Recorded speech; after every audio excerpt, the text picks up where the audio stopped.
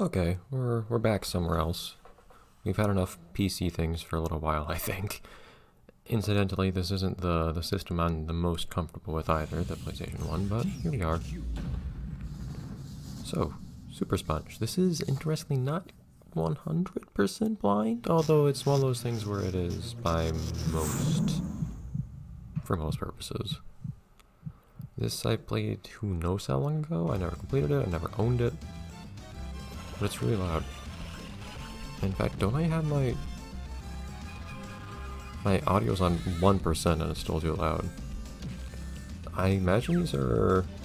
Yeah, these are all from the show. That's hopefully not going to cause a problem with any content ID. I don't think so, because there's this really weird, like, blur filter over top of it. This is one of those awkward stages in earlier licensed games where, for some reason, they tend to give things weird kind of openings and whatnot. Also, they add a 3D effect to the title there. I don't know. Here we are. Let's see what this is like, because I don't remember much of anything about it, except for, I think I remember the premise maybe a little bit. Oh, look at that rainbow effect on the background, or something like that. Or RGB. That's what it is. Oh, it's rotating. But, what was it? I very, very vaguely remember at least part of the plot, I think. And I remember the first boss. That's really it. You can look. Yeah, control styles, I think I can get by with the default.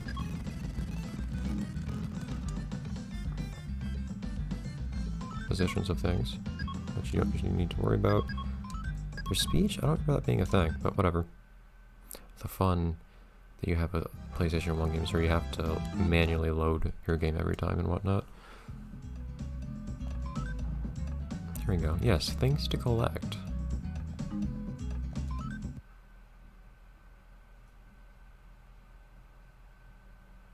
I mean, I appreciate...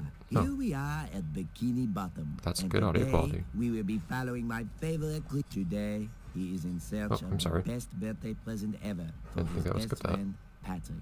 The question is, how far will he go for his best friend? You press up and down to progress, not X, apparently.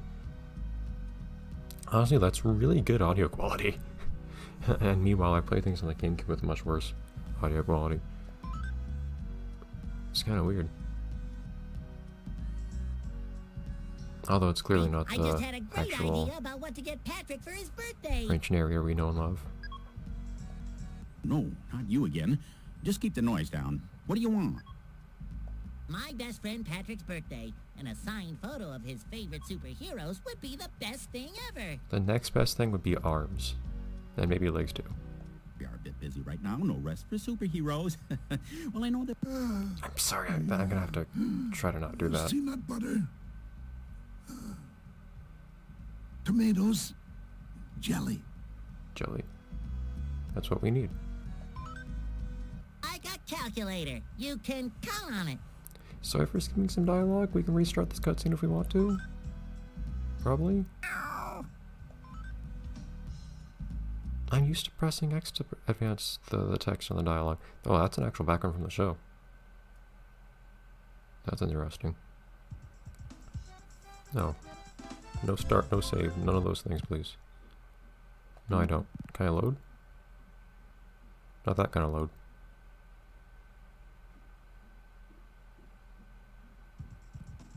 There's no... Ah! I don't know if there's a way to restart this from here. Oh. Okay, I think we get the gist of the plot. It seems like SpongeBob at least thinks he has to get some things for Mary Man and Barnacle Boy to get an autograph, even though he's probably wrong. We've got it. I didn't realize this game was 2.5D. I thought it was completely two-dimensional. That's interesting.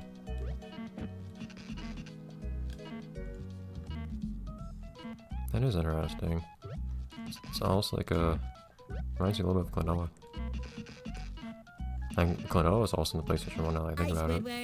Ready for another great day together, friend? Sunday, SpongeBob. Forget the Krusty Krab. Hey, moron, why don't you take your net and go waste somebody else's time? Hey, I can use this net to catch jellyfish and throw them at those annoying critters. I don't think someone would say that. I don't think it'd come annoying. But, I'm gonna have to train myself not to even have my finger over the X button when dialogue is happening. Oh, look at that beautiful animation.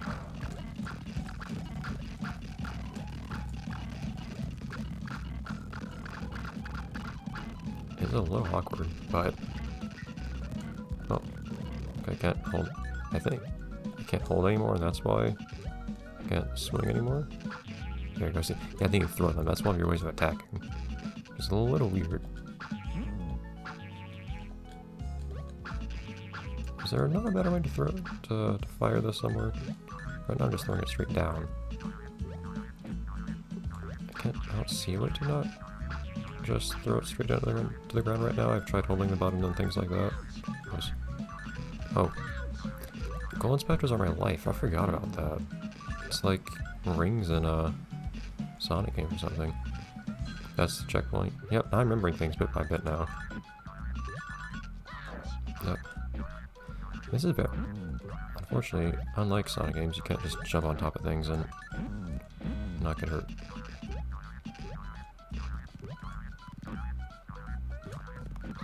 Come on, move in predictable fashion, please. There we go.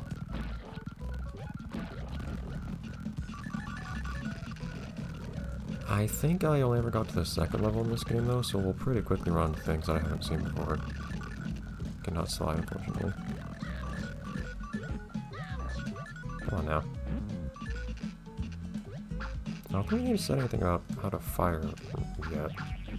Of course, this was back in that day. Whoa. How did I leave this behind? Triangle, apparently.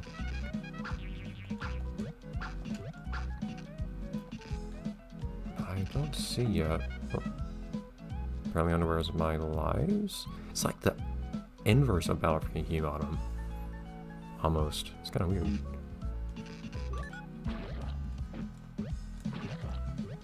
But, of course this game conversed, so it's not like I can say it exactly corrupted the interpretation that Battle for Bikini Bottom had of underwear as health and spatulas as your big important thing to collect. Kind of Jak and Daxter or Banjo-Kazooie or Mario 64 style. It is interesting to see this game doing the whole... Oh. Doing the whole... What is it? The whole 2.5D thing. Okay, these are really not gonna get hit by. It is weird seeing a SpongeBob game doing a Sonic style type of life though. These golden spatulas. I think they even look similar in the sense of being golden now I think about it, which is kind of funny. No momentum-based platforming though, unfortunately. No rolling around. You see, it just bounces on the ground. Now to find the jar of peanut butter. I remember the first boss in this, and that's all. I think I remember too that this game is nice enough not to reset the health on the boss whenever you die. I always want to press down to do a ground pound, but you actually just press the jump button again. But it's kind of weird. It feels like this game has 2.5D, but doesn't really take advantage of it. Oh, is that at 100 the number of what's it called? The number of what pouches you got? That's my guess. I guess I got further than the second level.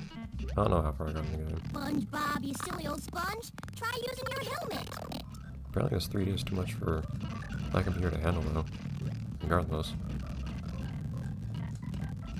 I guess I have the helmet. Oh, that's what it was. Can you not go in? Nope.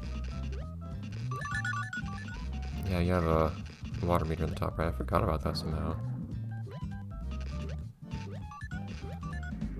I feel like the fact that we don't have the environment ever like turning around or anything like that. Oh, okay, falling on your face is not a problem. Nothing rotates or anything like that. It's kind of hard to put into words what it is I'm referring to. If you compare this, for instance, for what... That's pretty awkward bouncing. Compare this to what... Oh, darn it, still hurts. I think it would bounce. If you compare this, for instance, to Klonoa, where you actually have a kind of a full-on 3D environment, even though you still only move left to right. This feels a little underwhelming, even though it kind of uses the same idea. I believe Klonoa was considered to be kind of the codifier of the 2.5D idea. I don't know if it was really the first to come up with the idea, or if it was just that it did it particularly well. Like, continuing my recent trend apparently of always thinking of games in terms of other games. It's interesting to compare a Spongebob game to Sonic and Klonoa at the same time.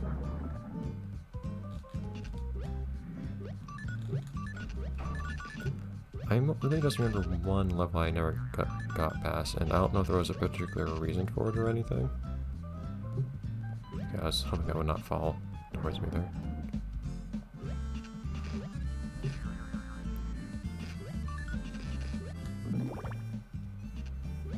Now we're inside. I can appreciate at least, a game that acknowledges the existence of the inside. Hello. Okay, that was interesting. Collisions, but it's interesting to see a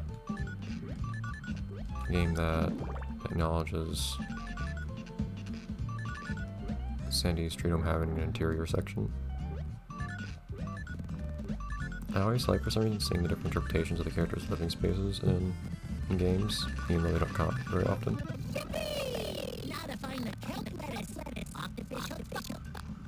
Sorry, I keep doing that. Also, I don't know why it sometimes lags in the audio and sometimes not. There's not much configuration I can do on this emulator though, so much I can do about that. Yeah, that was another goal in patch this.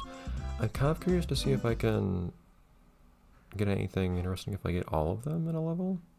I don't really want to do a no damage run of this whole game, but just to see, let's quickly try out getting everything in this level if we can. I don't think it should be that tough to do. Maybe wrong. Especially if I make judicious use of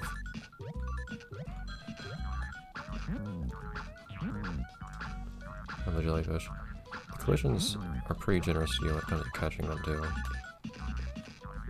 which will help. Darn it. That was just me mixing up the buttons. Oh wow, that's not quite what I thought would happen. I didn't think it would actually quit to that degree. Okay, it at least saved. I had a feeling it wouldn't have. Good.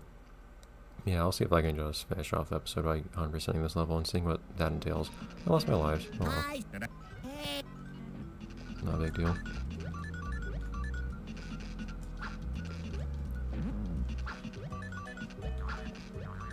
This game does have that tendency that I've noticed in some games to have the music be really quiet compared to everything else. I don't know why that is. I feel like everything else is pretty loud in this game compared to the music. And then this game's opening has really, really loud music on the other hand. It's a little strange. I might... The thing is, I can't change the audio settings from here. I'm tempted to restart the game at some point and maybe make the music go out or something. At the moment, I can hardly even hear it to begin with. I always find games to have this really weird, awkward feeling to them when the music's really quiet. With respect to everything else, or in relation to everything else.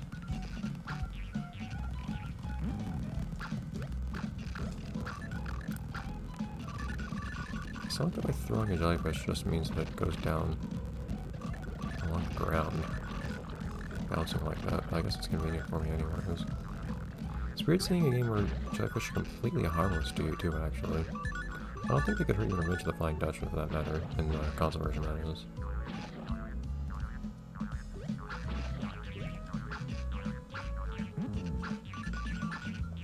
Said they hurt my boots. There's a left down there. I can go grab that in a second.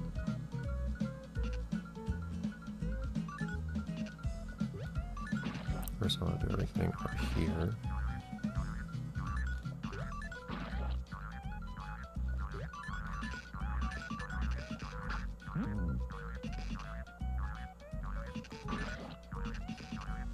Try to be careful of anything silly happening like that thing respawning down there.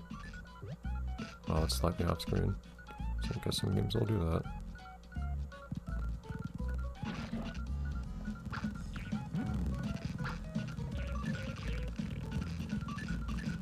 This is the most important part here. It's actually useful, I guess, that the jellyfish bounce on the ground in this awkward way because that's where all the enemies are.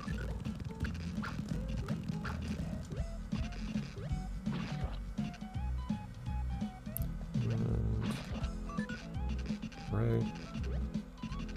Now, as long as we didn't miss anything, we can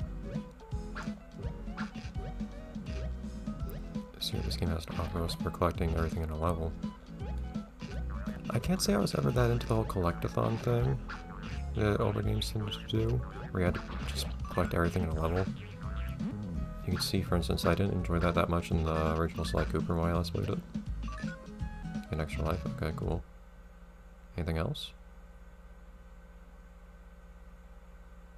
I wonder if the original Klonoa acknowledged that in any way, you get all the dream stones in every level. Apparently not here. In the remake, you got stuff for collecting lots of them, and maybe all of them. I'm not sure about all of them, but for collecting massive amounts of them, you got stuff. Did you get anything for collecting all of them in Note's Vale? I don't remember. Maybe that was how you unlocked the Madhouse? Or Momat House, I don't remember which. I'm not sure. Anyways. One block. Not a lot of block. Anyways, I'll see you next time.